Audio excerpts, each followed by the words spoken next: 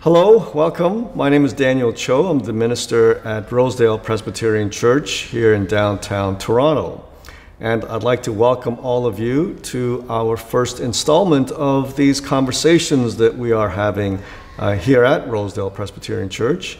And I want to introduce our first guest. Welcome, the Reverend Dr. Robert Faris, the moderator of the 147th General Assembly of the Presbyterian Church in Canada. We're really glad to have you. This is sort of a get to know the moderator opportunity. So for our Presbyterian constituency across Canada, a chance to hear your story, learn about your experiences, hear what you have to share with us in the Presbyterian Church in Canada. So welcome, Bob. First of all, how has it been going so far in these new moderatorial shoes? It's been fun. That's the word I'm using most often. I've really enjoyed my time as moderator. The meeting itself was very intense and some challenges for me in terms of it being online and how we handled that and how the meeting went. But in general, that's the word I'm using, is fun. It's great to meet people in different churches in different parts of the country, get to know the church a little bit better, have people meet me, know me a little better, and together think about where we're at and where we're going as a church. Wonderful. So this is about the 4-5 month mark as moderator, and you still have your energy with you. It's still fun. I must say I'm having to check myself a little more these days. Our church doesn't have a full-time position for moderator, so I'm still half-time in my day job as associate minister at St. Andrew's Church, and then half-time approximately with work related to the assembly. What I'm finding, it's becoming more like 70% time. So there's lots to do, and I just have to be careful about how much is on my plate. And possibly even 100% and 100%. Yes, yeah. Some days it feels like that. Absolutely, yeah. So, as I said, this is an opportunity for our Presbyterian constituency to get to know the moderator. So I'd like to ask you an initial question. Who is Bob Faris? That's a good question. I'm glad you said Bob Faris. I've been hearing the Reverend Dr. Robert Faris, and I'm not used to that, and I'm only used to calling you Bob. I know, and that's how I respond to people through my name, and that's the name I've used for most of my life. I grew up in Newmarket, and when I hear anybody call me Bobby, I know it's from those days in Newmarket. But moved to Sarnia when I was 12, and then I became Bob, and I've been Bob ever since. Well, you may start a trend now with Bobby. I could.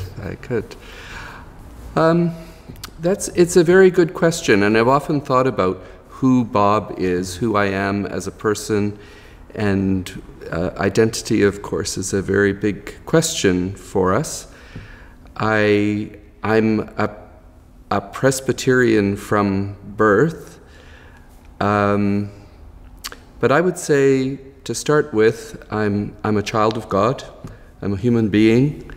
I have a particular set of experiences in my life that have made me who I am. Some of them are very joyous, and I hope we'll be able to talk a little bit about that. Some of them have been more challenging, and perhaps that's what people think about more when they think about me, especially the work that I've done in relation to inclusion of LGBTQI people in the church. I'm a person who loves life. The older I get, the more I realized, A, how privileged I've been, and B, how interesting and exciting my life has been. And I give thanks to God for that, and to all the people who have been part of my journey along the way. Now, certainly being moderator has a definite impact on your identity, your sense of calling and ministry. You have been, well, you are a minister, you have been a missionary, you've been a teacher, a university teacher, and now the moderator of the church. How have you come to faith? How did you get here? And how do you see this whole process, this personal journey? Can you describe for us your faith journey? What was that beginning like for you? Well, as I said, I feel like I was born in the Presbyterian Church. I was certainly baptized as an infant and grew up in St. Andrew's Presbyterian Church in Newmarket, Ontario. So the church has always been part of my life, and faith, I would say, has also been part of my life. My family was deeply committed to the church, and so I was there every Sunday. I was thinking the other day about people who have had an influence in my life, and I was in a situation where we were asked to recall someone who helped you in terms of bringing you to faith.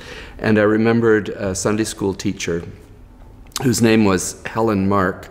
She was the widow, actually, of the minister who had been in the congregation who had died while he was there. And she was my Sunday school teacher. And I wanted to look after her because I knew she'd gone through a difficult time. But she's one of the people who first told me that Jesus loves me. And for me, that's central to who I am as a person of faith. Those words that I heard as a child have been extremely important to me throughout my whole life. And there have been times when, both in the church and in society, that affirmation has not felt to be true, or that there are those who would not affirm that because of who they think I am, or that I don't merit that, or don't merit it in the same way that others do. But I would say right from that very early age, I learned that Jesus loves me. I think Karl Barth said something about that too. That's right. About how important that is. But as I have gone on in my life, that's also been very important. I had an experience, I don't know how old I would have been, probably in my 30s, when I was feeling very down and very far from God and very far from feeling like a beloved person. And I went out for a walk at night, and it was in the winter, and I was at my parents' place. They'd retired by that point, and it was at a beach up near Wasaga Beach. And I was trying to figure out what faith was all about. And part of that was why I even stayed in the church, why I was doing what I was doing, why I felt called into this particular life and ministry.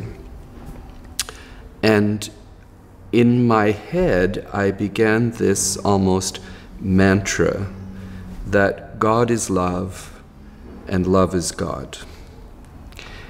And I kept repeating that as I walked that night, and somehow that brought me peace.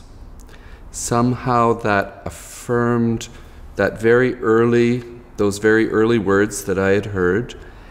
It affirmed who I was, and it let me know that it wasn't what others said about me or thought about me or believed about me and others. It's rather, faith is about that affirmation that no matter what, God loves us. God is love, and love is God. Did some of the ways that people have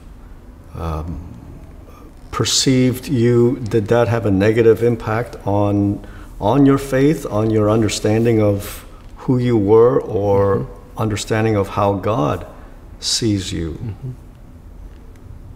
It's interesting. I think most of that was hidden because as a gay man, I was in the closet, and particularly deep in the closet while I was in the church. So it was hard to express or to allow any of that to be articulated in the church.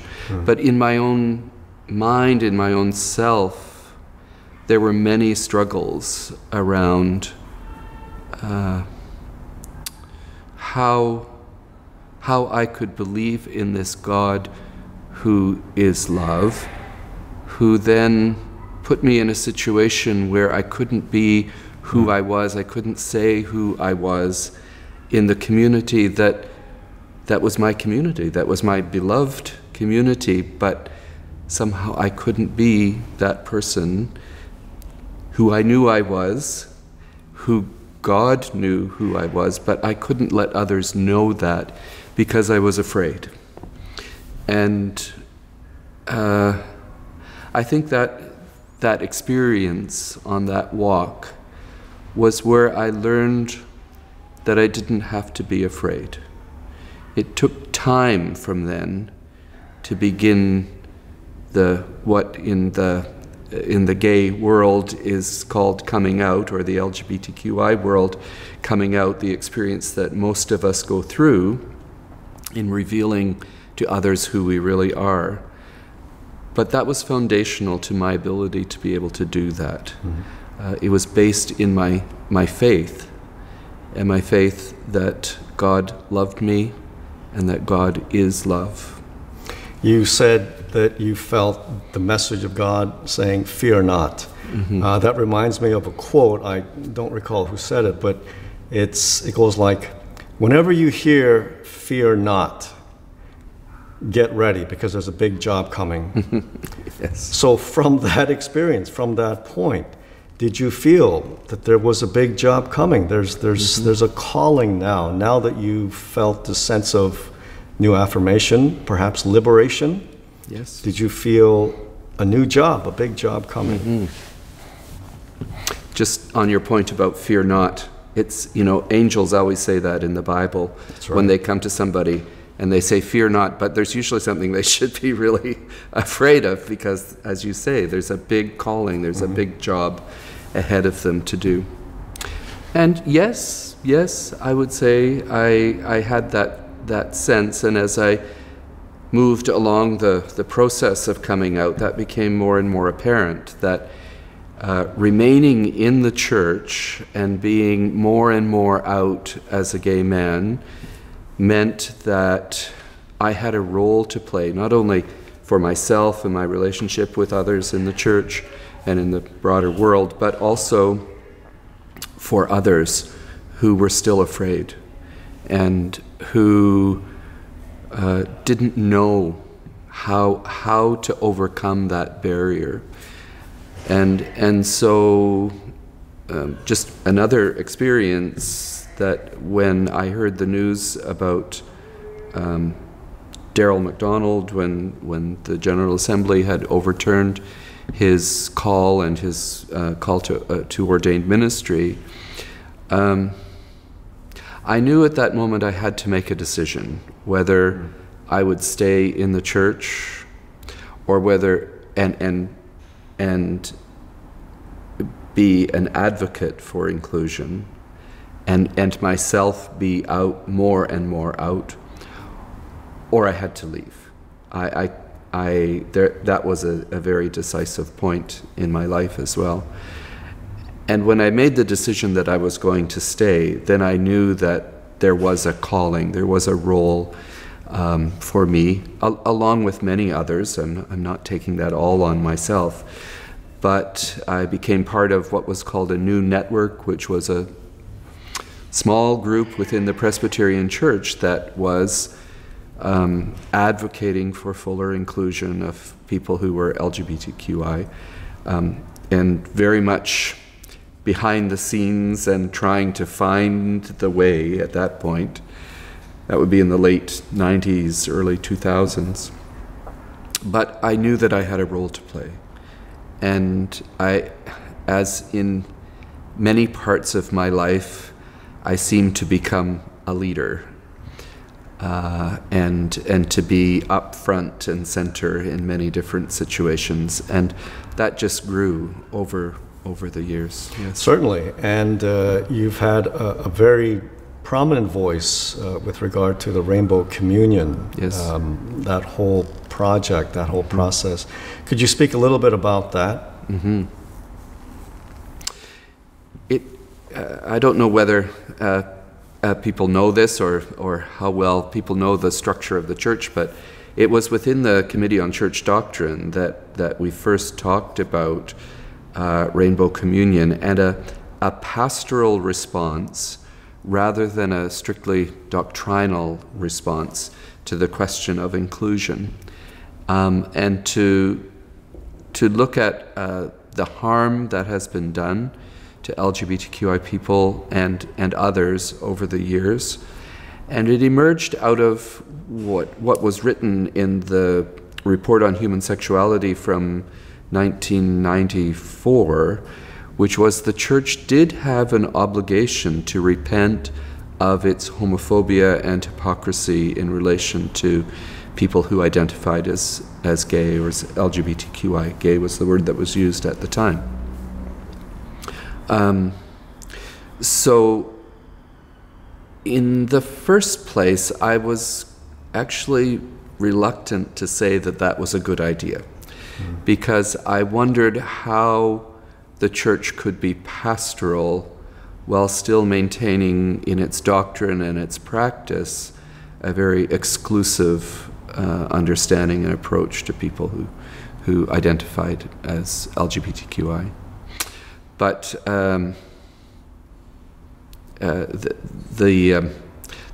recommendation passed, and the proposal moved forward, and it went to General Assembly, and so it was the Special Committee re-LGBTQI, and I found myself again being asked to be in a leadership role.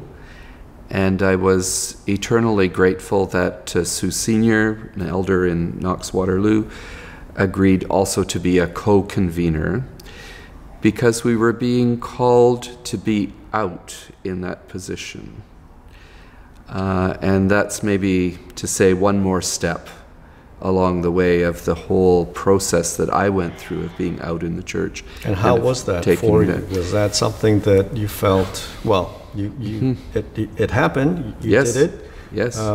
Yes. Can you describe that decision moving forward in that process? Yeah.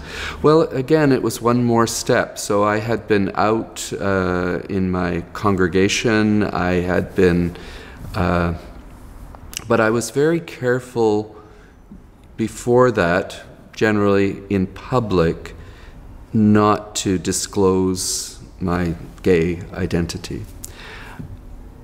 With that step, I knew that I had to be out. There was no hiding anymore.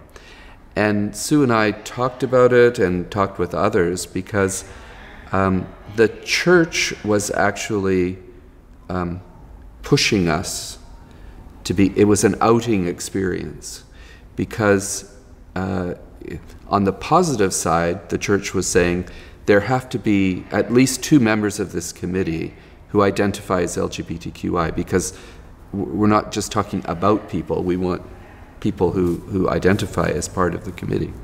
But on the other hand, it put anyone who was ordained, either to Ministry of Word and Sacraments or as an elder, to declare who they were and put themselves at odds with what the doctrine and the polity of the church was at the time.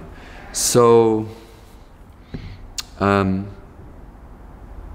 had to think about that. I had to discern whether that was where I wanted to go. But at that time, it seemed the right step. And again, not only for myself, but for others. I felt it was important for someone to say, here I am, this is who I am. and that was really at the heart of the work of the Rainbow Communion as it became known. It was about hearing the stories of people, real people within our church who had been harmed because of homophobia, hypocrisy, transphobia, and heterosexism were the terms that were used.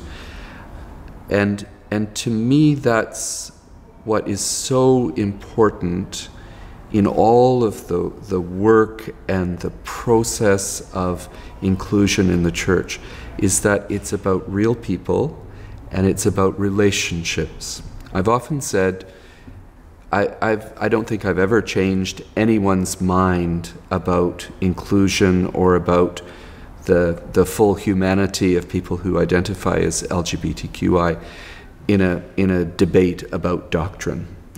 Mm-hmm. In that case, it's two positions, and you're the positives and the negatives, and the pros and cons. But to be in relationship with someone, to be a member of the church with someone, to be a friend, or to recognize in your family or among your co-workers that there's someone who's very human, who happens to identify as LGBTQI, and is also someone you like or you love. So it's not a doctrinal or a legal proposition anymore. It's about human beings and about relationships.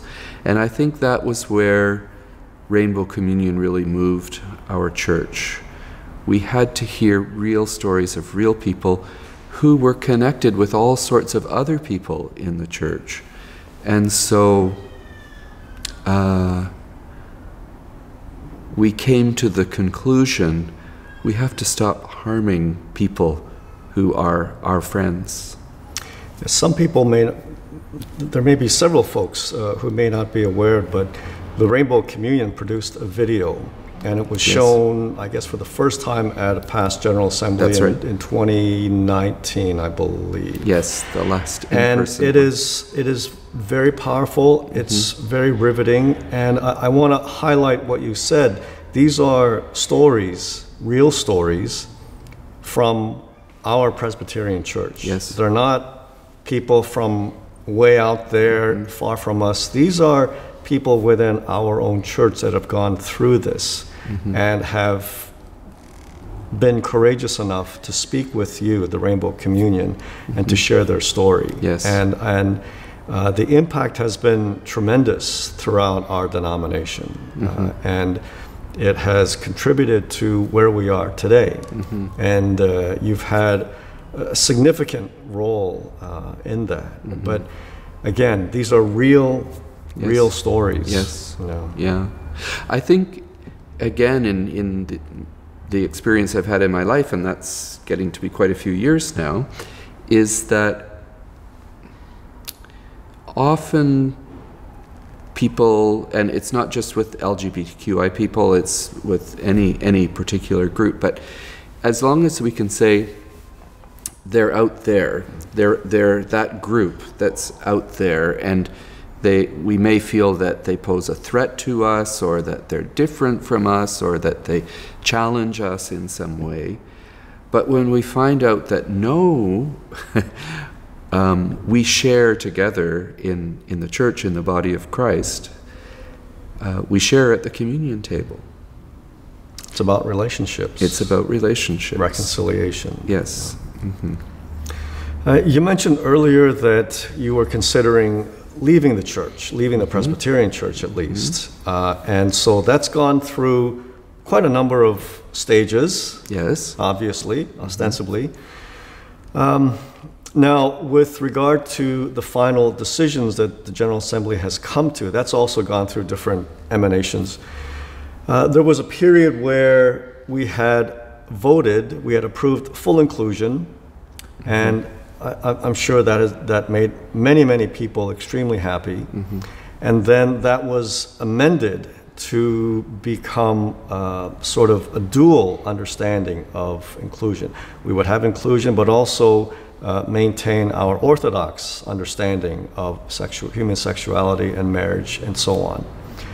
And I'm sure you've gone through your own emotional ride through those different stages, and now you are sitting here as the moderator of the church. Mm-hmm. How has that been from once thinking of leaving the church to now being moderator of the church, and the situation, at least about human sexuality, being as it is today? Mm-hmm. How has that ride been for you? Well, I'll give you my personal response to what happened at the General Assembly that year first, and then I'll say a little more about the longer term. When that vote was taken, and that was about the 4 possible streams that our church might follow, or pathways that our church might follow in relation to the inclusion of LGBTQI people, I think I was as surprised as anyone else in the room when it was announced that the decision was for full inclusion. I had not expected that. I had expected that the church would vote for one of the middle ways, and so I was surprised, I was elated, tears were streaming down my face when that was announced. Within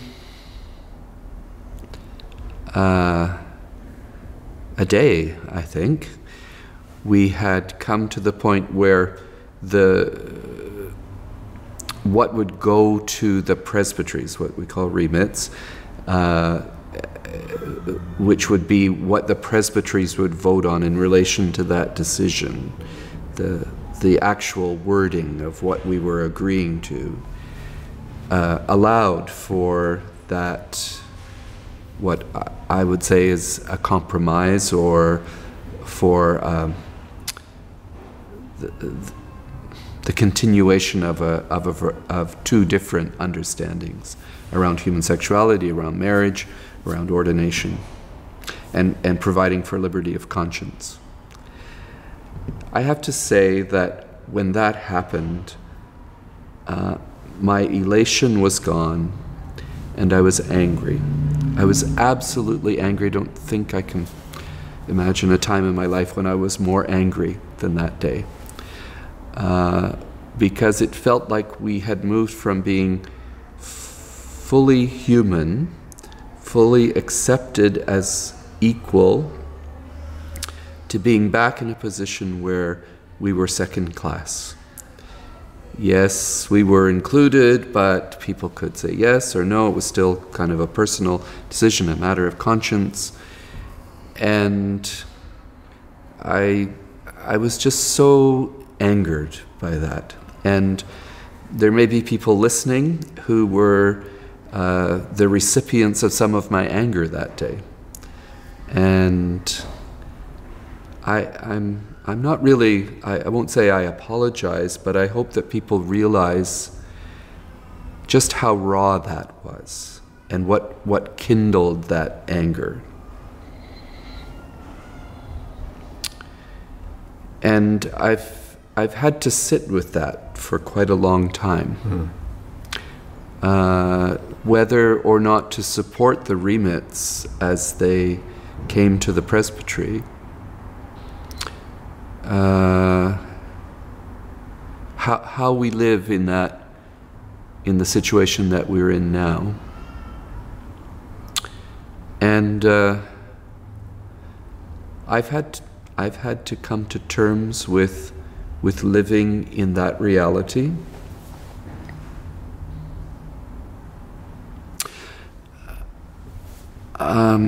To be reminded again that we're called to love each other, whether we agree with each other or not. And even if we feel that we're being treated badly or in a second-class kind of way, that we're called to love and to live out the good news that God loves us and loves even those who disagree with us, or who we feel fundamentally at some level at least opposed to in how we think and live out the gospel. So again, you asked before about staying or leaving the Presbyterian Church. There was another moment there where I had to say, can I stay? Can I be here?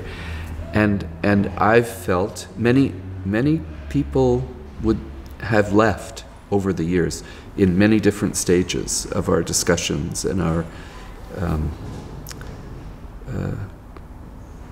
journey around inclusion. I had to make the decision again to stay and to support what the Assembly had agreed to, but also to continue in my life and in my words, in my relationships, to proclaim that God is love, love is God, and that we're all children of God and beloved by God. Going back to that early walk many years ago.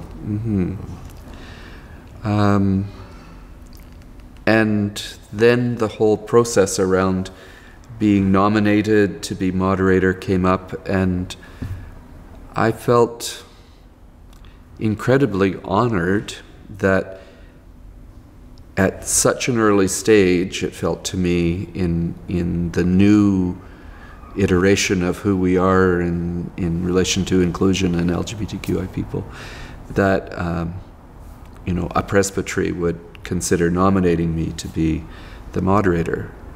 And then I heard and was told that many presbyteries had put my name forward.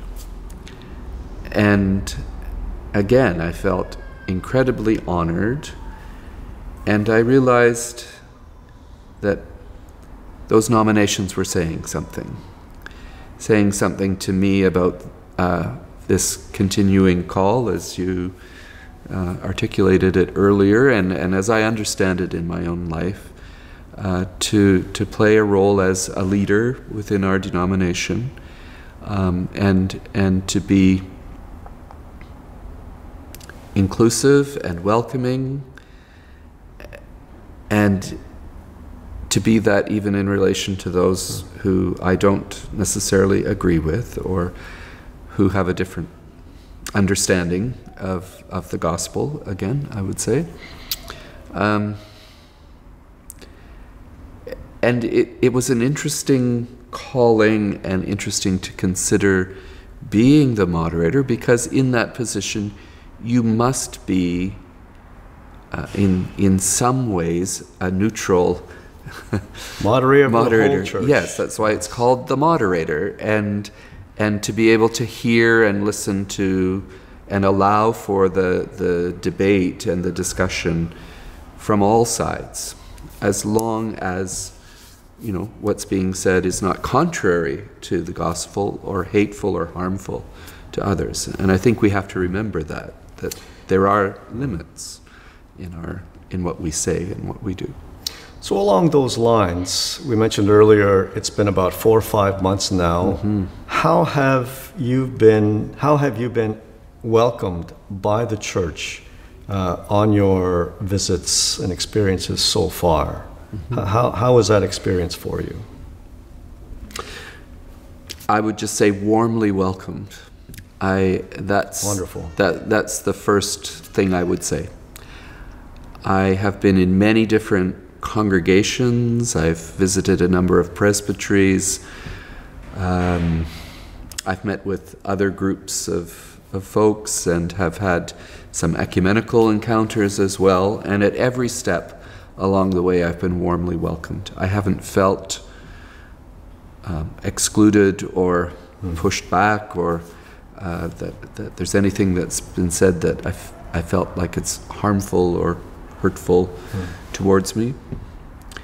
But I have felt, I must say, that that welcome has come among those who are generally in agreement with the direction that the church has taken around inclusion. I would welcome conversation with people who aren't in agreement or who have a different understanding than I do. I think we still need conversation. We still need dialogue.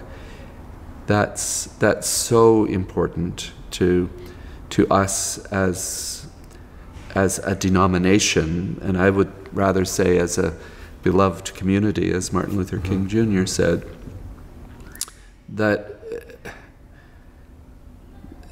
we can be together, that we can understand ourselves even with difference to be beloved children of God. When moderators are elected in the beginning of their term, they have the prerogative to name certain priorities that of their choosing, whatever those priorities are. And it could be one or more than one. Can you share with us what you have named as your priorities for your moderatorial year? Well, I have two, and clearly the first one that I articulated was around continuing to expand the inclusion of LGBTQI people in the church, to live out the recommendations of the Rainbow Communion, to live into the new way that we are a church after the remits, and to be a place that's more and more welcoming of all. And perhaps part of that, stimulate conversation with those who may not be in agreement. Exactly. Yeah. Exactly. The second priority is around our relationship with Indigenous peoples in Canada. And I perhaps need to say a little bit more about that. It's certainly been a priority of our denomination for some time, and even before the 1994 confession that was made to Indigenous people around the role of the Presbyterian Church in the residential schools and also in the larger colonial project that's happened in Canada, and the role of the churches in all of that. But I have my own personal journey around that as well, and it's made me come to believe that needs to continue to be a priority for our church, for the Presbyterian Church in Canada, until we move further along that path towards telling the truth about what has happened and reconciliation. I think we're still struggling to be the church. And I'll give a little bit of my personal history around that. You mentioned I was a missionary. I was in Mozambique in southern Africa in the late 1980s and early 1990s, just as apartheid in South Africa was being challenged and coming to an end in a formal sense. And I was very much committed to standing in solidarity with people who were opposing apartheid. And Mozambique was one of the frontline states and had been the victim of a lot of aggression from South Africa because of its particular stand. And that's what attracted me and was part of the call to go and be present with people in Mozambique at that time. And I had to learn a lot about the colonial project and about what had happened in southern Africa. And I was very knowledgeable about that, I would say, in relation to most other people. But then I would come back to Canada, and I realized I was coming back at a time when the truth about residential schools was coming to light, so in the early 1990s. And the stories were emerging, some of the court challenges were beginning to happen, the churches were talking about the possibilities of bankruptcy and what this challenge would mean for them. And Canadians were being asked, and people within the church in Canada were being asked to look at their history and their experience of being church and of being Canadian in a different way.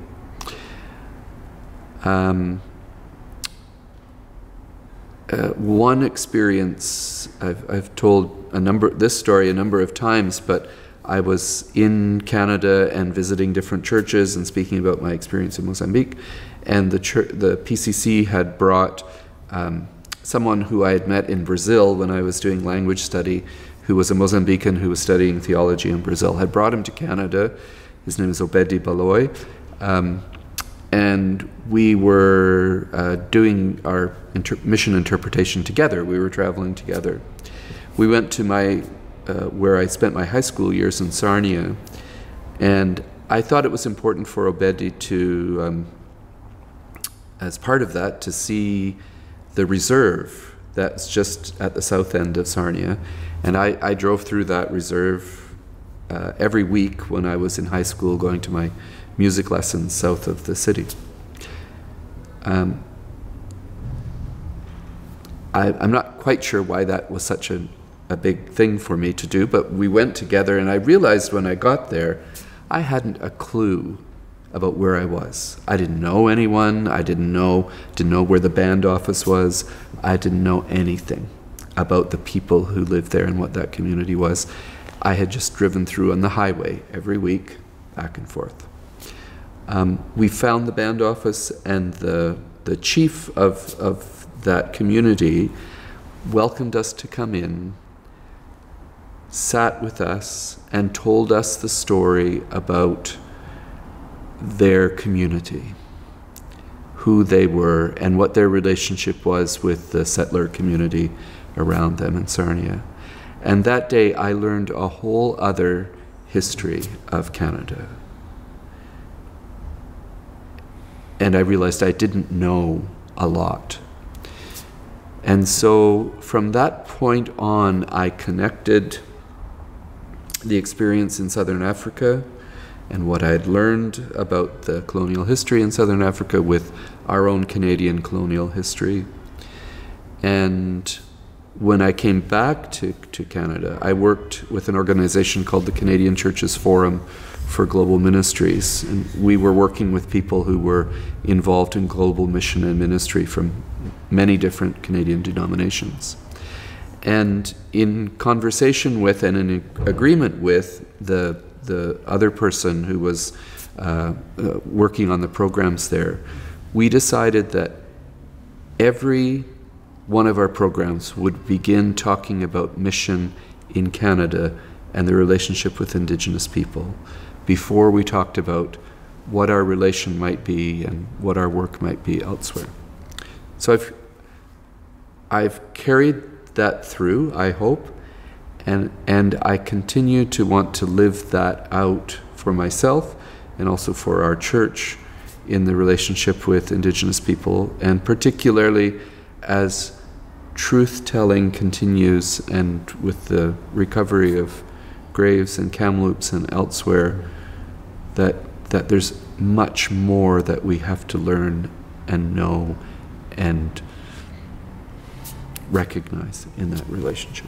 In terms of that priority, what kind of events, activities, group meetings do you have planned, or have you done those already? Can you share a little bit about that? I can, yes. So one of the first things that I did in late August, early September, I went to Alberta. I was invited by the Presbyterian of Calgary MacLeod, and then also had an invitation from Edmonton Lakeland. So one of the things that they prioritized was a meeting with Indigenous people in Calgary at Grace Church.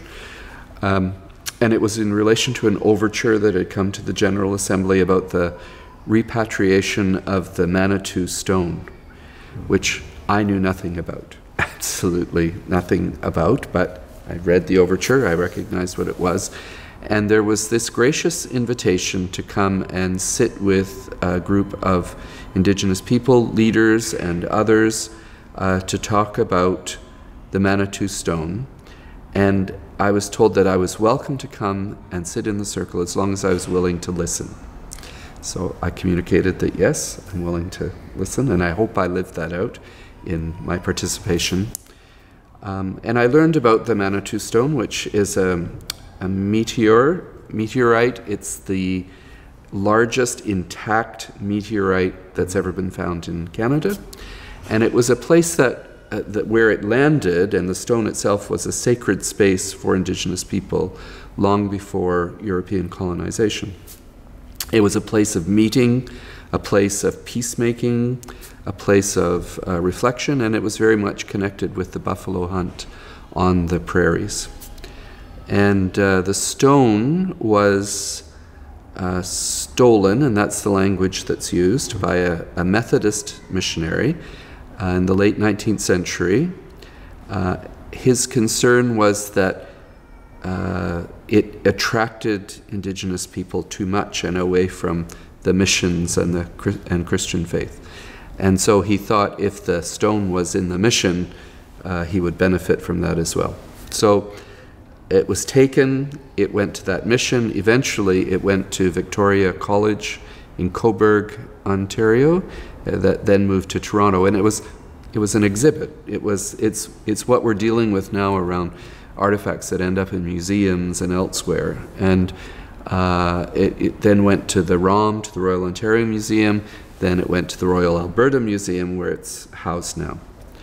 And there's been a project that's brought together a number of different Indigenous communities, as well as churches, government, business, all sorts of folks who've come on board to say, this is a really significant part of Indigenous heritage and life now, not just heritage, of life. It's important that that stone be repatriated, that it be under the stewardship of Indigenous people again, and that it become again a meeting place for people and a place of reconciliation. So, I mean, I was deeply honored again to be invited into that conversation, to listen, to express the fact that our church had been presented with this opportunity to support the project, and that I would continue to advocate that we support it. I was able to visit the stone when I went to Edmonton and to the museum there. But what emerged out of that as well was that the stone created in that circle, in that conversation, a place of truth-telling and reconciliation as well. We weren't in the presence of the stone, but it had enabled that to happen. And it was a very powerful experience for me. And one that kind of set a tone, I hope, for my moderatorial year. I also participated at the Church of St. Andrew and St. Paul in Montreal, had a Truth and Reconciliation service on the 30th of September. And I was invited to come and to participate in the service, which I did, and led in some prayers, and was part of a number of acts within that service that pointed towards truth-telling and reconciliation, including listening to the story of an Indigenous person who was there. And I'm hoping over the course of this year to visit as many of the Indigenous missions and ministries that we have in the Presbyterian Church. And next week, I think it's next week, I'm flying to Winnipeg and going to Beau Séjour to the Sandy Soto Center to attend the meetings of the National Indigenous Ministries Council.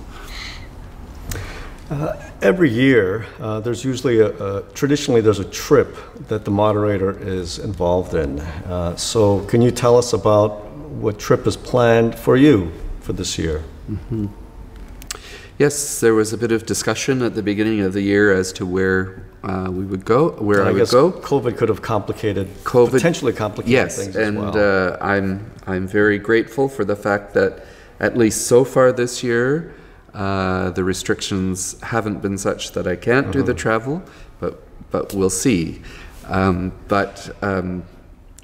So there were some different possibilities of visiting partner churches in different parts of the world, and it was decided that we would look to the Presbyterian Church in Taiwan, and Taiwan as a place to visit.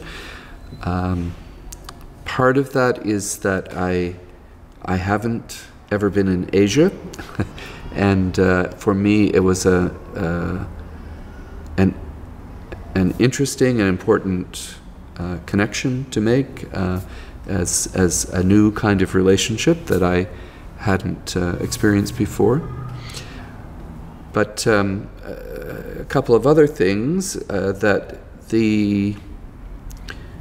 there's considerable work with Indigenous people in Taiwan in the Presbyterian Church in Taiwan, so that was a good connection with the priority that I had, and also that there is conversation in the church in Taiwan around inclusion of LGBTQI people, more so than maybe in some of the other partner churches that we have, and that there was an opportunity to perhaps have some conversation and a reflection on what that has meant for our church and what it might mean there as well, and to hear something of their story. So it seemed a good fit and an interesting fit, and that was before Nancy Pelosi visited Taiwan. So it wasn't quite as much in the news. It wasn't as big a kind of global story as it's become. And now I would say another piece in all of that is expressing our solidarity with the church in Taiwan as it's under this threat and pressure from China. And for our church to know a little more about that and to walk with siblings in Christ in Taiwan. I was also delighted to find out that there's the opportunity to travel with some people, and hoping that we can pull a group of people together who have some interest in all of those areas of the relationship with the church in Taiwan, and so that it's not just about me. And I know when you were moderator, Daniel, you began some of that by taking a group of people with you when you visited Malawi, and I think that's a great model. That it's not just about one person and what we might have to say, but connecting people and building relationships and things that might grow into the future around how we collaborate together and how we are God's people in the world. That's certainly true. Having different people in the trip. In the group certainly added a richness that wouldn't have otherwise been able to be experienced. I took 2 young people, and it was just wonderful. It was a really, really great time. You know, we're dealing with kids as well, so having the young people there was really great. So Bob, we've come about halfway through your moderatorial year, and this may be a little bit premature to ask. General Assembly is going to be coming up in June. Do you have any ideas at this time about what you would speak on when you are leading worship in June?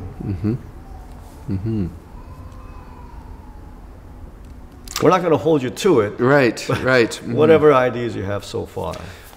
Well, let me tell you that in some of the preaching I've been doing, and I've been at a number of congregations and anniversary services, a common thread through those sermons, and they haven't all been the same sermon, but it's the new thing that God is doing in the world. And I think we're really challenged by that in our time. It's been there for a long time now, but I think we're in one of those, we call them kairos moments, where it's important to discern the new thing that God is doing. We've talked a lot about the end of Christendom, and particularly in Western countries like Canada, and how the role of the church has changed so dramatically over my lifetime, basically, since the 1960s, and that the church no longer has the role that it had. And we've had to mourn that in a certain way, and we're all feeling the impact of that. And as I travel, I hear so often about congregations that are feeling that they don't have the ability to continue because they don't have enough members, they don't have enough money and resources to maintain their buildings and to continue in ministry as they have done over many years. And we do mourn that. I mean, that's been part of who we've been and what our role has been in Canadian society and beyond. But I think it's exciting to think about the new thing that God is doing and what it means for us to be the church in this very changed situation. What it means to be a church that's more at the margins than in the center. What it means to be more like the early church that we read about in the New Testament, that had to discern what it meant to be God's beloved people, the community of God's people, in the midst of empire, in the midst of the institution of slavery in the Roman Empire, in the midst of a world where human life was not valued very much.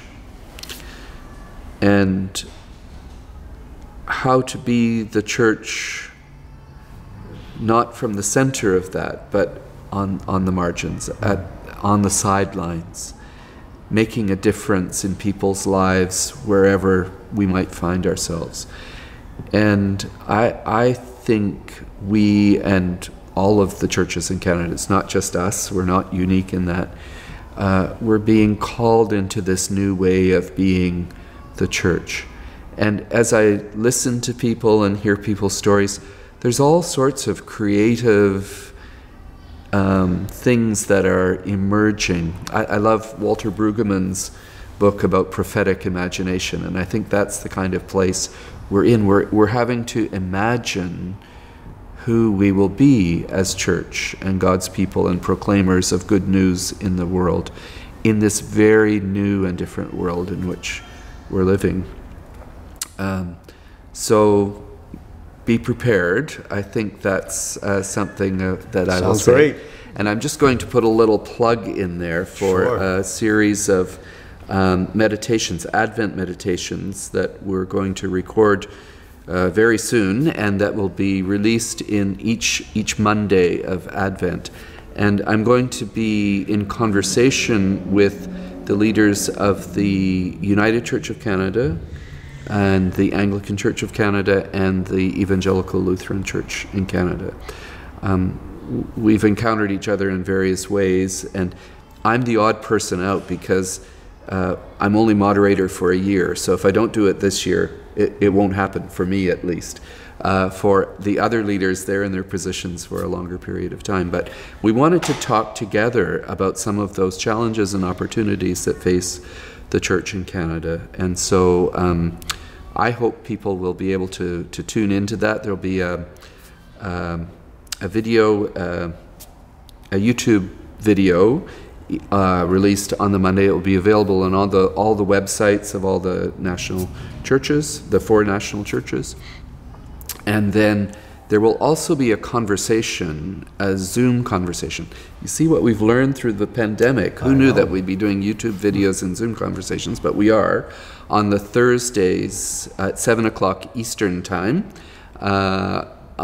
with one of the church leaders taking the lead in each one of those conversations, but welcoming questions and participation from anyone who wants to join us, and there'll be a way to sign up on the websites as well. So I'd encourage many people to come and first listen, and then also to join the conversation. Great, great. Well, Bob, I must say you are a blessing to us in the Presbyterian Church in Canada. You are a gifted servant of God, and you're doing wonderful things. And on behalf of the Presbyterian, all of us Presbyterians across Canada, thank you for your ministry. Thank you for your service. Thank you for being you. And I know that you are extremely busy right now, so I really appreciate this time that you've given to us to have this sit-down time to interview you, and just, as I said in the beginning, to get to know the moderator. So thank you, Bob. And thank you. Thank you to all of you who are watching this. Well, God bless you all. Thank you. Thanks.